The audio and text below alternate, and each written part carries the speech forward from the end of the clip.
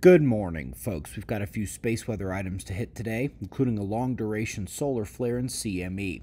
Better look at the incoming sunspots as well. We'll hit top science news, including the galactic magnetic fields, but we are starting with the last 24 hours on our star. Most of the last day was relatively quiet, but a few hours ago, a long-duration M-class flare erupted from the departing spots on the south, released a good bit of plasma with it, and crackled for a few hours in the aftermath of that release.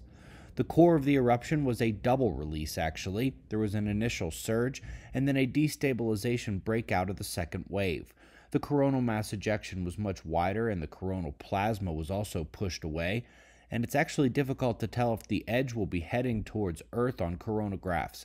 Either way, it would be a minor glancing blow, but I'd say there's about a 50-50 chance of the edge of this eruption clipping our planet as we approach the weekend, Thursday or Friday. The big incoming sunspots have gone pretty quiet, and that is remarkable given their size and their magnetic complexity.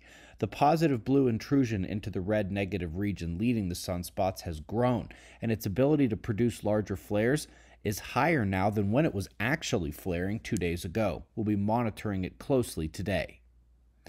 Quick note, with much of the weather news focused on California, and rightly so, Nova Scotia is doing its Alaska impression and is in a state of emergency with more than 60 inches of snowfall impacting both travel and infrastructure. First up in the articles today is yet another confirmation that the solar polar magnetic fields are the best way to predict sunspots. During the grand solar minimum fervor online the last decade, it was those solar polar fields that allowed me to forecast that this cycle wouldn't be a dud, and it hasn't been, actually a bit stronger than the last cycle. We'll be able to forecast the next cycle by 2027 or 2028 when those same fields begin their process of a rise ahead of the next reversal in the 2030s. Lastly, folks, got a good one here showing how the galactic bubbles react to large-scale galactic magnetic fields. I'll show one of the graphics from the paper so we can see how the expanding bubbles from the core are shaped by those large-scale fields, and this is due to the north and south polar jet components of the large poloidal torus we find in galaxies, including our own. It's got the same structure as the Sun's and Earth's magnetic fields, and that's important because those large-scale structures also contain the equatorial magnetic reversal point between the north and south in a rippling current sheet.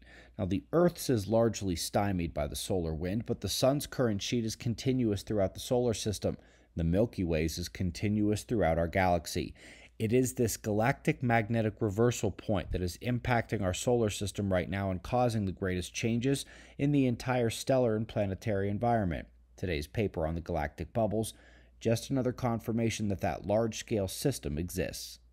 We greatly appreciate your support. We'll do this all again tomorrow, right here, but right now it's 5:30 a.m. in the new Valley of the Sun. Eyes open, no fear. Be safe, everyone.